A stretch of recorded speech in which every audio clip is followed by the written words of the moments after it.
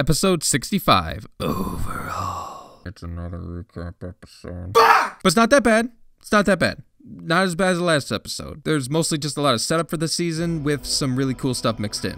The biggest being the introduction of the season villain through the two villain groups meeting up. This part is sick. We got the different factions talking, some Yakuza shit going on, we got some Sopranos shit going on. Bodies are getting melted. This feels like their way of introducing that they are willing to kill off characters. I think the worst we've seen up to this point is like hero killer Stain offing some unknown jobbers and hospitalizing Ida's brother. Endeavor incarcerated some Nomus, but it doesn't really register because they're monsters. But then here's like, bam, Magni just gets smelted. She gets her own little flashback to some of her character, and then she's gone. Deader than dead. Blood splattered all across the room. It was fucking awesome. It was a sign for excitement to come, and they do end up slowly delivering on this escalation of sorts later in the season. However, based on who they are choosing to kill now, and who they kill later, it makes it even harder to believe that they are ever going to touch the main cast. Please kill Mineta, please kill Mineta, please kill Mineta, please kill Mineta, please kill Mineta. The rest of this episode is spent setting up what the students are going to be doing,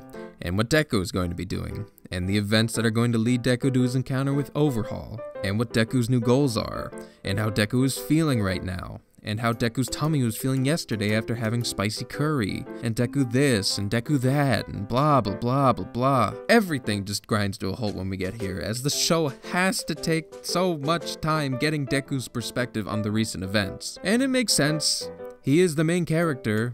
This is his story, but we already know so much about him, and we retread so much bullshit. We can only go to the swing set so many times before we are completely sick of it. Watching this and the previous episode back to back on a broadcast schedule really made it feel like the season hadn't even started yet, and that's just not a good feeling to have.